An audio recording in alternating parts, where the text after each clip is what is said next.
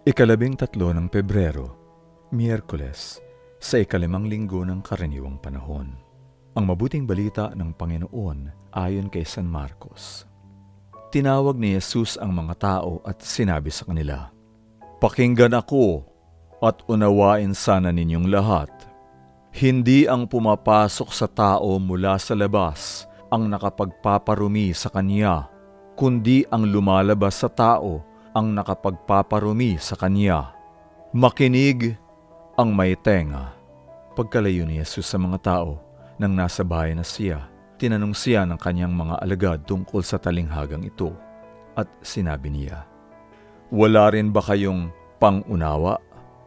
Hindi ba ninyo nauunawaan na sa bituka pumupunta ang anumang pumapasok sa tao mula sa labas? Sapagkat hindi sa puso ito pumapasok, kundi sa tiyan at pagkatapos ay itinatapon sa labas.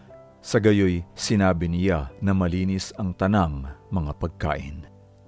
At dinagdag niya, "Ang lumalabas sa tao ang nagpaparumi sa tao.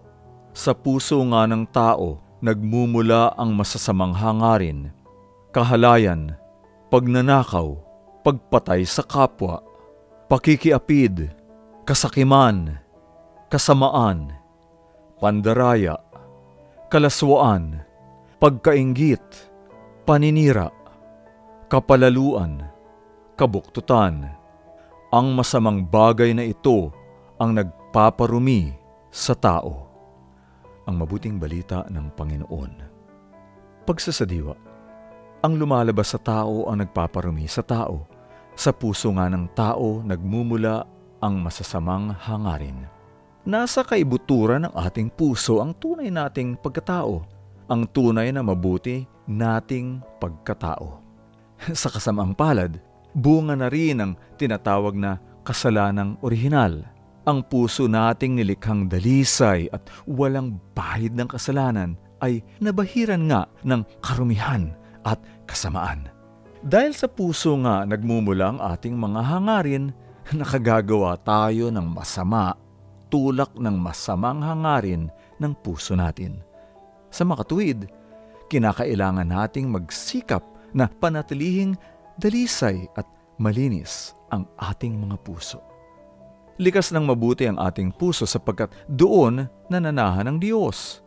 Pero maaari pa rin itong pagsamantalahan ng demonyo na kaaway ng kabutihan kung hindi tayo magiging maingat at masikap sa pagpapatibay ng kaugnayan natin sa Diyos. Totoong ang lumalabas sa tao ang nagpaparami sa tao, pero totoo rin namang ang lumalabas sa tao ang nagpapabanal sa tao. Salita ng papuri sa Diyos at salita ng pagmamahal at mabubuting gawa sa kapwa. Pagsasagawa, paano ka nagsisikap na panatilihing malinis ang mga hangarin ng iyong puso?